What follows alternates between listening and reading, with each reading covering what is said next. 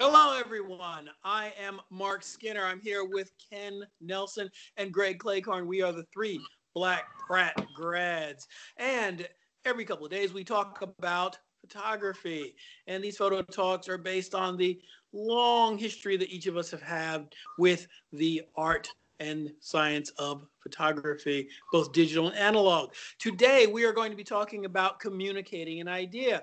Communicating an idea is different from your intention in one respect, and that you have an intention to take a photograph if you are just capturing something, but sometimes communicating an idea means it's something you've planned far, far, far in advance of actually taking the photo. And so what we're doing tonight is we're talking about that, and I'm going to go first, and Ken's going to bring up the first photo for us. And what we've done, and what I've done, is I have created a faux ad for photography program. It says, learn fashion photography at the amazing School of Art in New York City. And of course, the website, well, at least the website a few days ago was a blank website. Hopefully no one has purchased it since I created this 2-3 days ago. And it says, not arsenic, it's ASA, like the old-fashioned ISO, NYC.com, and 555-555-5555. It's a dummy telephone. Now, in this particular photo, I'm using in this particular image, I'm using a photograph that I created and some text to communicate the idea that you can learn photography if you learn fashion photography, specifically if you attend this specific school. It doesn't really exist. There are some programs that do have fashion photography as part of their curriculum. I know FIT is one. Most schools have fine art. Some have commercial art, and you can get all sorts of education in photography. But in this particular image, I have photographs of models, and they're kind of sort of on one sheet of paper as if they're in an old-fashioned contact sheet. And you'll notice that there's a camera. And I've used all these elements to communicate the idea that if you call this school or go to their website, you can get information about how to learn how to photograph fashion photography. Now, you'll notice that the camera is really kind of a rangefinder style camera. It's actually a mirrorless camera, but these photos aren't made with that kind of camera. Most of the fashion photos that one sees is made with something more like a DSLR, something more like this. And you're going to find that that type of camera is more for reportage, but it does communicate the idea of photography. And if you go to the next photo, Ken, we've removed the text, and you can see we've got various fashion photos, various portraits. They're all kind of together. It's not quite a contact sheet because that would just really read as a very old program. But I wanted to give a sense of what photography is with you by using that other camera. The problem with using a DSLR is, well, frankly, it's probably too large to do what I wanted to do. This is the same format as a Facebook banner. And this is not the greatest ad, but it does communicate the idea of a photographer.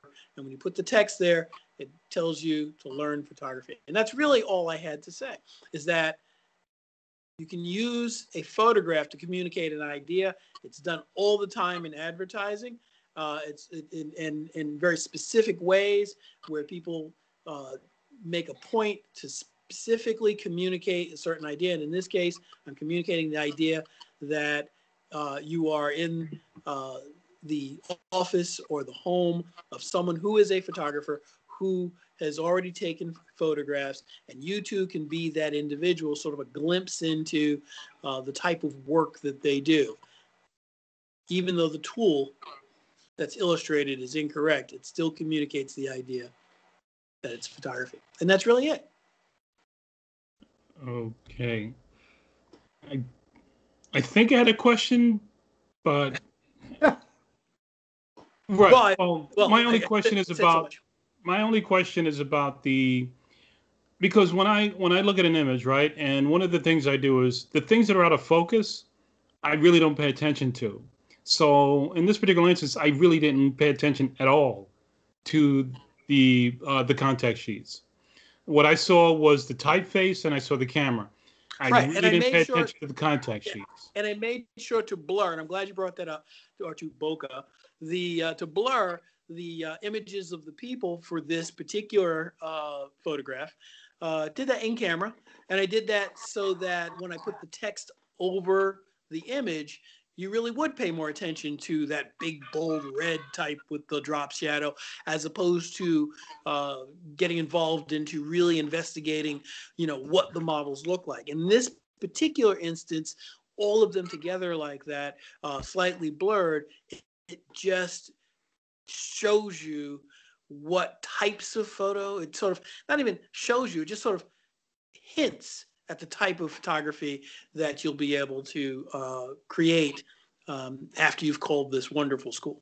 Okay. So my next question is, with all the knowledge and history that you have and all the background that you have in advertising photography, what would be the amount of time that a person would spend looking at this ad to try and understand what it's conveying? Would they spend 30 seconds with it, a minute with it, to understand if they're interested? Because I think if what they're would be the well, thing they all see? right, What I can would you give you a think couple they'd of see answers. first? If the person isn't interested, they may look at it. They may look at the people to kind of see if they can see what the people really look like. They may look at the camera and try to discern what kind of camera it is. Just okay, and they'll turn the page, or excuse me, not turn the page, or they might click on something else. If they are somewhat interested, they might start to read the yellow text and find out more information in the smaller text. If they are very interested, they may see this particular ad as the message that spoke to them, that said everything that they understood about photography before taking a real photographic course in a photo school or online or anything like that. And so it depends on the audience, but I would say the average person, they might read the text, look at it, and if they know someone who's interested in photography, they might forward the link, or they might send the image, or they might tell someone Yeah. at dinner, oh yeah, I saw this thing, this school, the amazing art school of New York, amazing school of art in New York. They teach fashion photography. You said you were wanted to be a fashion photographer. So that's the kind of message this is. It's very heavy-handed, but at the same time, it communicates maybe a few seconds, but that's Okay. all it takes. Yeah. You said that this was, I'm sorry, a YouTube banner, or was it, I'm sorry, a Facebook Facebook. banner? Right. It's the same. It's the same size as a Facebook banner, It's the same size as a Facebook, which which which, actually, which we know is XPan. It's the Hasselblad XPan format, but right, Facebook banner is the same format. which would some ways also fit a Subway banner. Yes, but I don't know the exact dimensions, but I'm taking your word for it. Yeah, I would figure that. Yeah, it's usually a panoramic format, and I think given some white space around it, you could fit it into a Subway banner of some sort. And so that's the reason why I would say, yeah, a Subway banner with nowhere else to look, you'd be looking at the Subway banner for almost your whole trip, unless you got Right. Well, unless right. you got a And newspaper to you read. you you've seen them. Where you're talking about, right? The what do you call it, the School of Philosophy, and Yeah. then there's a couple of others, Yes. business schools, and Yes. yeah. Yeah. Yeah. Okay. Yeah, that's cool.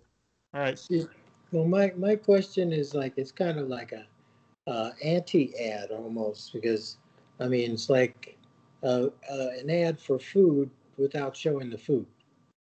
I mean, Well, if you're looking yeah, to you're like in the normally idea of the anti-hero, right? you would entice your viewer with beautiful pictures of beautiful men and women and say, put them in funky clothes and then say, hey, how'd you like to learn, fashion photography by showing beautiful people?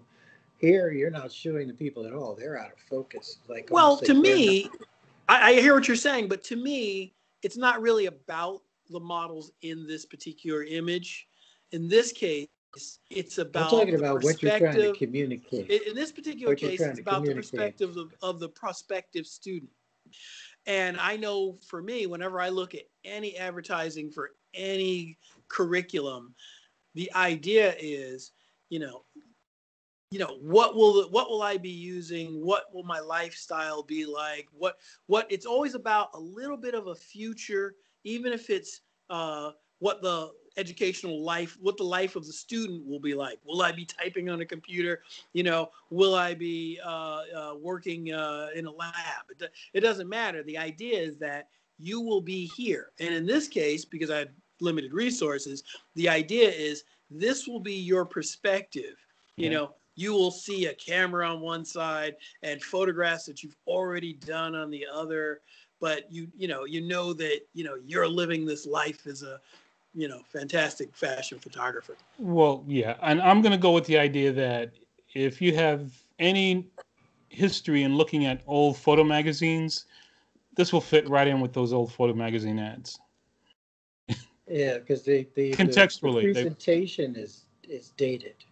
Because normally you say fashion photography, you're expecting, strobes going off, makeup artist, a lot of action, a lot of energy. This is like learn fashion photography or we will detain you and torture. But I also no. But here's Greg. Here's what I think. These are one of those ads that perpetually run in the same magazine, month after month, year after True. year, for the same school. Yeah. So they're not apt to change, because if they get 20 student applications for the month, it's done its job. Okay. Right. And in this case, on a website, you would Yeah, get thousands, you get thousands. Yeah. potentially. Like I'm saying, I'm not saying it's the greatest ad in the world, but I'm just saying it's communicating the idea. Yeah. And I think, I think it says Yeah. what it's Yep. supposed to say. Yep. And yes, this photo was created for this particular talk. Okay. Cool. But I think you make great points, Greg. That it's, that it's not showing you all the different things, but that can be trendy. If you have someone with a sparkler in front of them and you're photographing them. Fashion photography is trendy. Right, but I think Ken made the point that this is the kind of ad that just runs consistently. So you want to be able to keep continuity in your advertising. You don't want to have to keep commissioning new work every month or every few months because, it's changed a lot. Whatever is in trend has changed so much. And schools are schools. Got it. Yeah. Okay, that all we got for that? That's it. So I guess at this point we are ready to go to. I think it's Ken. You're next. I am next, and my ideas are a little bit different. I'm going to first share because I want to set this up.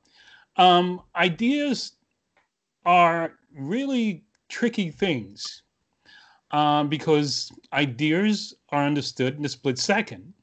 And so they are, and it's really within an image they're understood within a split second. So I just wanted to sort of drop the screen off for a second so I can bring this image to you and actually get your opinion on what the idea about the photograph is. So it's not more about me telling you what it is.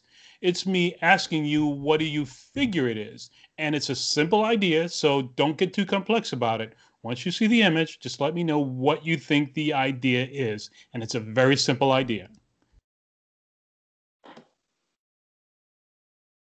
Blackout. Oh. You're seeing it on your phone, so it's going to be relatively small. So I apologize for that. No, that's fine.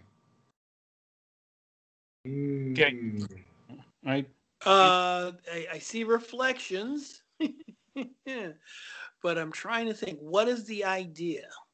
Well, the idea is that we live in a multiverse, and that there's reality, and then there's this other reality that's in mirrors and reflections.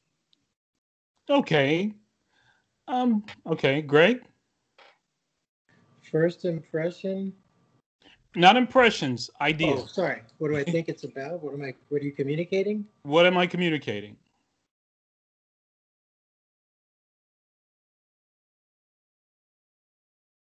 Oh no, man, I'm loving it. I don't know what Okay. it is you're saying, but I like the abstract qualities of it. I like the um, almost the lack of focus. It almost reminds me if you guys seen that movie Inception, where they go into dreams and they bend their Ben's, mind yeah, yeah, into kind yeah, of like what yeah. Ken. You'll be looking at the ceiling and it actually be the ground. Yeah. Okay. Yeah, I yeah, see. yeah. Okay. Um, I like the like Mark was saying, like the multi-dimensionality of it. Hmm. It could be about time. It could be about space. It could be about the blending of both. I just like it. Okay. My eye enjoys looking at it. Okay. I I think almost wish it didn't have that sky on the left side so that your eye is forced to stay in that lower area. But that's go ahead. okay. That's okay. So what happens when I show you the second image? Ooh, that looks like it's straight out of the Twilight Zone or Okay. post-apocalyptic. Okay. So once you have the two images together, you have a concrete notion of what the idea is. And again, it's a I still simple don't. idea, right? Don't overthink this Okay, okay, okay. because it's not. You could actually say the idea in one word. Reflections. Thank you. Thank you. That's all it is. That's all it is. A simple idea, right? We put so much effort into trying to understand images that the images become too complex to understand because they're not. They're simple. But I It's think that's a about function. I think that's a function of who we are and what we do. I don't think that's a. well, I don't think most people spend that much time digging into pictures. right. They probably don't, but right, and they probably think the song the same lines, which is, "Oh, cool reflection." That's it, right? And that's all it's meant to do. Quick reaction, boom, right? We can talk and we can sort of, um, I forgot the word.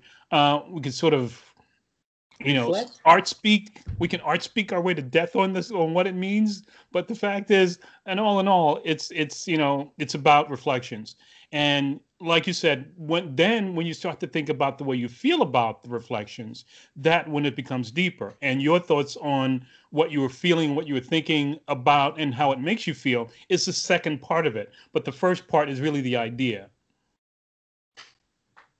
Or Hmm. right. The thing that makes you think about either the what it means or what it means to you. Visual Well, excitement. it Okay. reminds me of it's very kaleidoscopic. Yes, exactly. That's that is the second part of the idea. Uh, yeah, and that multiverse thing that you're talking about is again something I'm going for. This is part of a series I've been working on for a long, long time. I haven't been working on it with consistency, and I've only been working on it really definitively over the last like 3 months. Really going out there and looking at things and trying to get things similar like this. This was taken 6 years ago. So I've been working on this project since about, I'd say 8 to 10 years ago. Yeah, I like this Amassing one. I like images. this one more than the other one. Excuse me, the second one. I Uh-huh. like more than this one. Yeah. This one, I know who your influence is on this.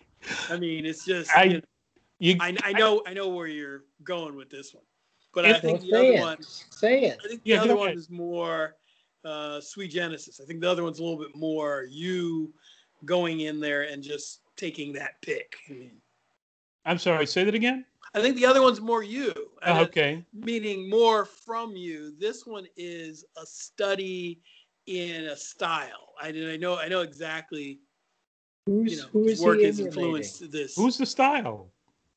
Oh, Joel Meyerowitz. Joel Meyerowitz. Hmm, maybe. Okay, we talked about him over the last couple of months. Those long Fifth Avenue shadows. Yeah. Okay. Okay. I was That's going to cool. say So you put either him with Robert Ernest Frank. Hayes together, and you kind of got like what's going on.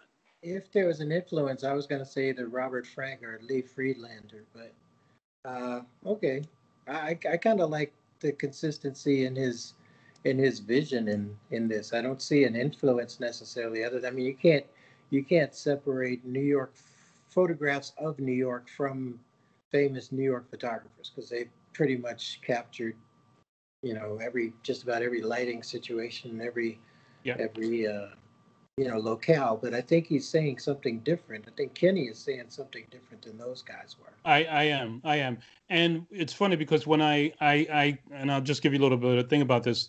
I was looking through this last week or the last time we talked about it, and for me, when I think about this, if I were to associate this with anyone in terms of photographers from past history, I'd say more the Dorothea Lange and maybe even an atmosphere. Oh man, it's just on my mind the other day. But Dorothy Lane was one because it has to do with the city streets. And I forgot who the other one was. I'm sorry, but that's all I got. Okay, I like the like swagger on this guy. I like the swagger, his stride. He's got quite a stride, and then the hat on the other side. Yeah. It's very noir. At the same time, it's daylight. Yeah. Yeah.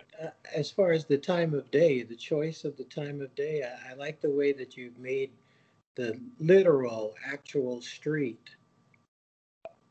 Gave it character, by lighting the street Yeah. and then framing it so that you see the actual street. Yeah. The concrete has a texture and feel to it.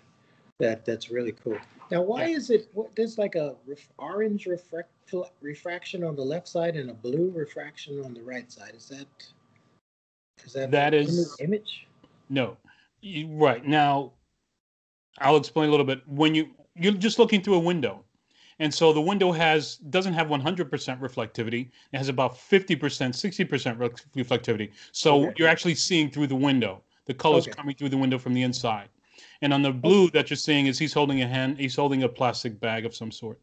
Okay. All right. No worries. Right. There's a lot of layers here. Yeah, there's a lot of layers. And that's the like thing about it that I've been really fascinated with, is that we're in the concrete and glass jungle.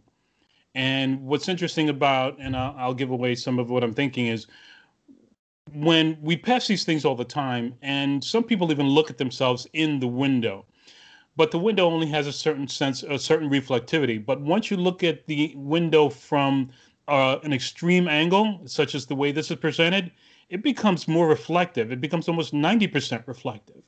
So it becomes a mirror, a mirror into another place. And so that's why you get that sort of idea or notion about another universe, alternate universes. And I like that playing mentally as well. So. Well, it's funny you'd say the glass and steel. One of the things that's very interesting about that, and I just thought of this when you said it, is that was one of the big ideas about what made a camera and photography different from painting, is that it was created with glass and steel, in some cases glass, steel, and leather, but primarily glass and steel. And the fact that New York City in particular had all these buildings that were made of glass and steel and concrete with people walking around in them. It's a very, there's a symbiosis in the tool used and the subject matter that I think street photography is what illustrates that best. I think. Yeah. In some fashion photography, it's on the street. No, I hear you. That's why I was thinking Lee Friedlander, because he does a lot of street and a lot of reflection, a lot of glass work, and his perspective shifts. And I like the way you exploited that. Yeah. But also the fact that you made the street, tactile, visually tactile. I really enjoy the way you capture that. And if I were to associate this with anyone, I would have to say that it would most likely be the person or the one, because I took this 7 years ago, right? 6 years ago. And as I was looking through a book that I recently purchased, I realized that this photographer photographed a similar style in a similar way, using a similar technique in 1953. So Ernst Haas did this in color in 1953. All right. I was close. I said Haas and okay. Meyerowitz mushed together. Okay. So, but it's good. I think it's definitely yours. Certainly the other one, I really, really, really like a lot. Thank you, guys. Okay, that's all we got from me. All right. Well, all right. So we are up to Greg. Greg's communicating an idea. Yeah, just I mean, I would say just as a premise that all art, and I hate to say all or nothing, but most art is about communication. You're trying to say something about something, how the world impacts you and your interpretation, or or you're trying to, if you go into the advertising side of it, you're trying to influence the public to take action to do something. Um, um, but as far as communicating an idea, everything, I will say everything. Boy, I go in the absolutes. I'm doing a lot of absolutes today. I apologize, Mel. But everything affects everybody different. That's kind of what I enjoy about, movies and most art. Show 100 people one image, they'll come away with 100 different things for the most part. Everybody processes it their own way. I've been, kind of in a place where a lot of things have been transitory, and um, it's a lot of things going on. I'll just go because I got one thing to say, and I was trying to really wrap my head around the idea of communicating an image without it being, advertising related. Because I think I'm not sure Ken so much. I know Mark and I both went to advertising junior college, and so we kind of have some training in that aspect of it. But I've had a more, um, uh, Ken, what your background's like visual arts, School of Visual Arts and such, Hmm. right, Ken? Yep. So the way his approach to visual information is a little bit more, I'll say loose, but a little bit wider than advertising, where it's like, okay, you have this, here's a product, here's your audience, make the two meet. you know. So I guess where I'm coming from, it's like interpretation is kind of up to the viewer. So you can put up. I just have one. I'm going to be short and sweet today. So I got one image, and it says terminal entrance. And you got some Latin motifs and such. I wanted to have some people in there, but then I thought about it. I was like, nah, let the I be the entrance and the exit. But for me, it just kind of felt like divergent concepts, because you're entering and ending. So it's like, wait a minute, terminal entrance. Uh, I wasn't really sure what to do with it. It's like, do I want to enter a terminal, or once I enter the terminal, is it a new beginning? And I'm like, so I wasn't, I wasn't really sure what to do with it. So as far as expressing an idea, it's somewhere you want to go, but do you really want to go there like that? So I wasn't really sure. Visually, I mean, at first I was like, God doggone it, these guys have come up with another idea that I'm having a hard time wrapping my head around. But when I saw this one, I was like, you know what, I'm gonna roll with this one because it. I mean, on the surface, it's a very straightforward, you know, terminal entrance, but Mhm. I mean, it just seemed kind of antithetical in a way, but I think, Oppositional. Greg, I think only people with inquisitive minds and inquisitive thoughts and ideas would wait, say that would again. Only come to people with, that. wait, I'm getting a whole bunch of notifications. Go ahead. Only Okay. people with, go ahead. I think people with inquisitive or curious minds would second guess or even sort of guess or play around with syntax on word Okay. usage. Yeah, yeah, So, good. right, I think anyone who, I mean, literally is here understands it. So, therefore, I don't think they're going to play with it. But if they're a writer or some Yeah. creative, they might. They Uh, might. If you just came out of a movie called Inception, yeah, it's stuck in you, my head. I love that movie. But go ahead. you'd probably go and look at the two words and say, Oh, okay. Yeah. But if you're just going to catch your 4:30, then different story. Right. Well, I Exactly. mean, If it's you're straightforward. talking about literacy, basically. You're talking about how many definitions for the word terminal do you know? And so there's two that we're talking about. You know, one is the end, and one Right. is a hub, a transportation hub. So in this case, you know, Greg has decided to be very mysterious with Yeah. that Yeah. open door Yeah. and terminal entrance. Yeah. And so you're just alluding to there's more to it than there might than the Yeah. eye can see. Yeah. Hmm. Yeah. You know, Okay. was that the 2001 where when he goes to check out to the next level, he's just in that big room with the whole screen of flowers and you know, was that 2001 or was that Soylent Green? I think it might have been Soylent Green. Oh yeah, where Saul goes to the room to expire. To check out, yeah. Yeah. I was thinking images of like this Yeah. terminal entrance.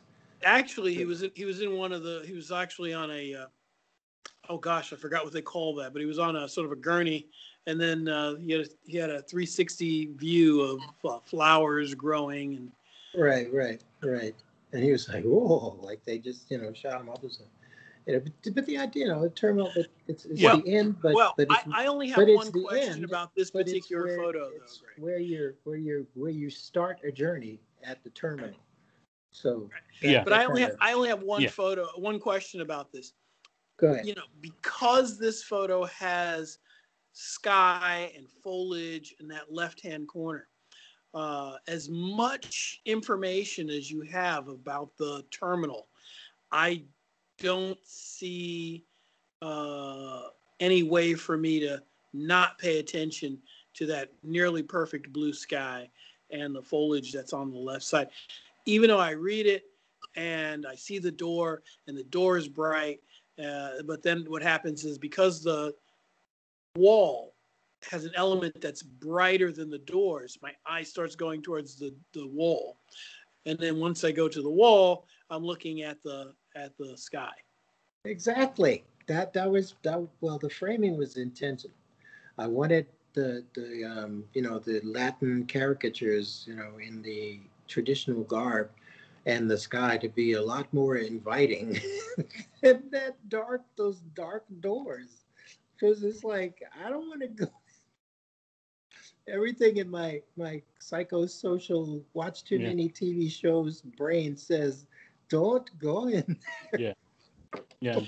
Okay, Yeah. I'll give you that. I wish the door were a little more open, but otherwise, I get what you're saying. Yeah. Okay. Yeah. Yeah. And I guess now that I think about it a little bit more, the murals are more of a sort of a lighter, a lighter, a lighter thing for me to sort of ingest in terms of um, serenity or, Mm. you know, thinking above instead of below, you know? Yeah, this life is up there. Yeah. Life, if you Mhm. wanted, life, the sky, the people in colorful outfits, there's a festivity thing. There's, the yellows and browns are more, earth tones and life tones than freaking green and black. Like, Yeah. Yeah. mm, Yeah, and I think Mark said it that the doors and everything within this building is you can't see it because it's just blacked out. Is really exactly. mysterious. Is mysterious. So Absolutely. it's like, what is it trying to, what are you trying to communicate? Yeah. I don't Yeah. know. The door is open for you. Yeah, but do you want to go through there? It looks like the setup for a Twilight Zone. I'm expecting Jordan Peele to be standing on the other side of that door. I I concur. I believe that too. Yep. That's all I got. Thanks for this. You guys, please come on. Every time you say something and you say, "Okay, we're going to talk about this," I dread it, but it really makes me think. So yeah, please keep it going, folks. Okay. So that's it, everybody. Is that where we're done? I'm good. I'm I'm good. good. Holy mackerel. Okay. Well, we have been the And we three still are. Pratt. We have been the three Black Pratt grads. We have been speaking very briefly about communicating an idea, just communicating an idea through photography. is what I really should have said. And I think we've all done that in different ways. I am Mark Skinner. I am here with Greg Cleghorn and Kenneth Nelson. Keep shooting. Talk to you next time.